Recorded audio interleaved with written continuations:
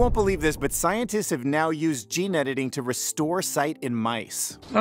Let's not get ahead of ourselves here. And the type of blindness, which is called retinitis pigmentosa, is a main cause of blindness in humans also. They used CRISPR to fix a protein that is crucial for vision. And the best part is these were mice that were blind, and once this protein was fixed, the vision slowly came back until it was nearly perfect. So given enough time, these mice actually did almost as well as healthy mice in vision tests. And this breakthrough is not only just good for one thing, it's also a technique, a process, a method that might help with lots of other problems. So retinitis pigmentosa is actually a group of disorders that causes gradual vision loss over time. And to some degree, it actually affects 1 in 4,000 people in the United States. So symptoms start with night vision problems, and then it can progress to tunnel vision, color discrimination, and eventually even complete vision loss. So gene therapy and gene editing are two different ways that you can treat a genetic disorder. So gene therapy is about adding new genes that compensate for the faulty ones. Now, gene editing is probably a better path when it comes to curing this kind of blindness in humans. So because retinitis pigmentosa is actually a family of problems, gene editing gives us more options. And of course, there's still challenges, especially the cost of gene therapy at this point. But if scientists can find ways to reduce costs, like maybe making money back from a Mr. Beast video, it's one option. This exact treatment is ready to start curing people with retinitis pigmentosa. And how amazing would that be? Microsoft just announced another cool AI product, but this time it's a company they bought in 2020 for almost $20 billion called Nuance. And the new product, called Dragon Ambient Experience, or DAX Express, uses OpenAI's GPT-4 artificial intelligent large language model technology to help doctors speed up their paperwork. It can quickly and securely make a draft of the clinical notes after each patient visit, whether that's in person or telehealth. Microsoft thinks that DAX Express and the other artificial intelligence tools that are coming out of Nuance's Dragon Medical division will let the healthcare workers see more patients, reduce the burnout, and give better care overall. So Microsoft is full on involved when it comes to artificial intelligence in the life sciences and healthcare. Researchers have just created a new artificial intelligence that can help them predict the risk of colorectal cancer. This artificial intelligence was trained on images of tissue that has tumors. And what it's looking for in those images is an understanding of how well the immune system is actually attacking the cancer cells. The author said that this new AI technique is faster and more accurate than a human counting the white blood cells. And having an accurate count of white blood cells gives the doctor a way to make an accurate prediction about how well the therapy will work. Researchers trained the artificial intelligence on more than 100,000 tissue images from more than 1,000 colon cancer patients. And now by looking at these images, the artificial intelligence can visually see how well the body is fighting this kind of tumor, which can be a prediction for how long you'll be relapse-free. And the predictions are pretty accurate too, over 80% so far.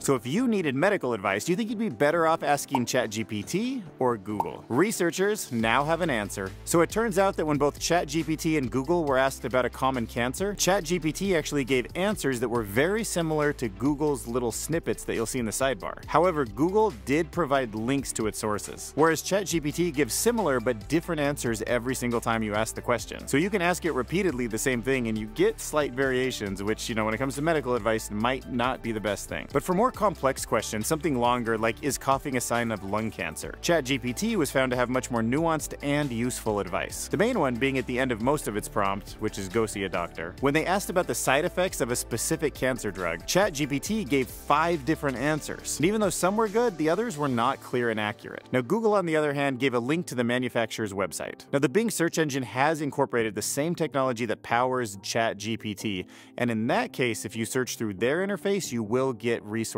links. But the Bing search engine is also powered by the same technology that powers ChatGPT, and when you ask that large language model the same kind of questions, you do in fact get links to the source. Plus, because it's connected to the internet, it's much more reliable and up-to-date than ChatGPT. But at this point in history, it might be nice to get some information from tools like this, but you really should see a doctor. AI healthcare assistants will have to get much more reliable and consistent before anyone is, taking their advice.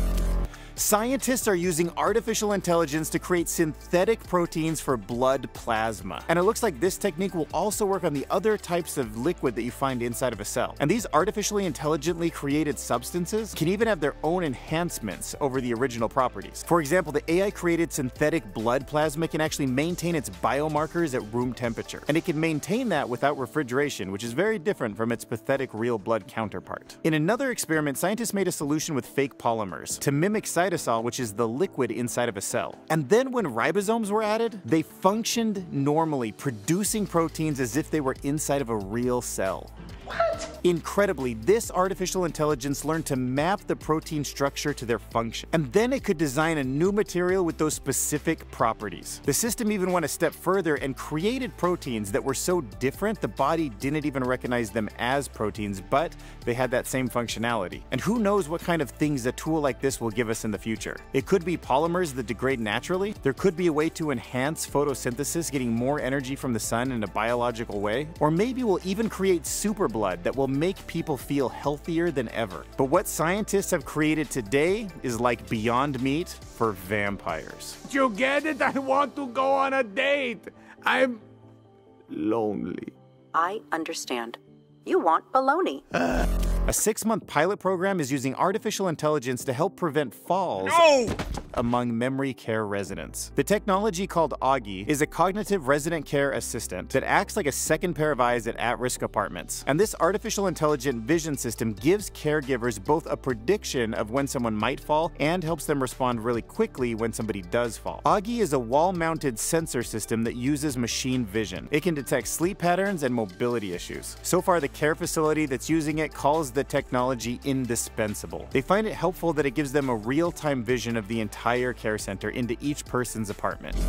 Researchers have just found a new way to inject proteins into a specific cell. They're using a bacterial nano syringe that's targeting human cells. Now, the logic is that if you put these molecules into a pill, they certainly can easily slip into the cells, but they have a lot of unwanted side effects. The problem is they're not specific, they're too general. Now, on the other hand, a big molecule like a protein can't get into the cell in the first place, even though once it is, it's much more targeted. But nature already has a solution for this. Bacteria already have something called a nano syringe. And what that does is binds to the cell, pulls the membrane apart, and allows bigger proteins to be injected into the cell. And now researchers from MIT have adapted a nanosyringe so it can actually target a human cell. And then they used the cutting-edge software that came from Google and DeepMind called AlphaFold to predict the structure of what a human-based nanosyringe should look like and how to get it to bind to a specific protein called EGFR. And now these nanosyringes for humans exist. They've successfully targeted human cells with the EGFR protein. And when loaded with a toxin that did exactly what they hoped it would do, it targeted and killed all of the types of cells that have the EGFR protein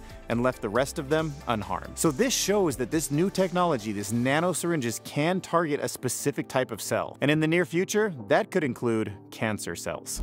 So there's this cool new thing called the F3DB, and it might just change the way that we do surgery and treat cancer. It's actually a tiny little 3D bioprinter that should work from inside of the body, and it prints using a special material called a bioink to help fix our organs. Now, normally bioprinting has to be something that happens outside of the body, and then you have to surgically take it and put it inside the body where it's needed. But that means you need time to recover, there could be a risk of loss of blood or infection. So the F3DB could be a game changer, because once it's installed, it can do all of its own printing inside of your body. So no more invasive surgeries needed. So imagine we just install that tiny little biological robot factory right into our heart, and then it just prints out whatever our body needs. Having a little factory like that just in your heart, printing out whatever you need, what could go wrong?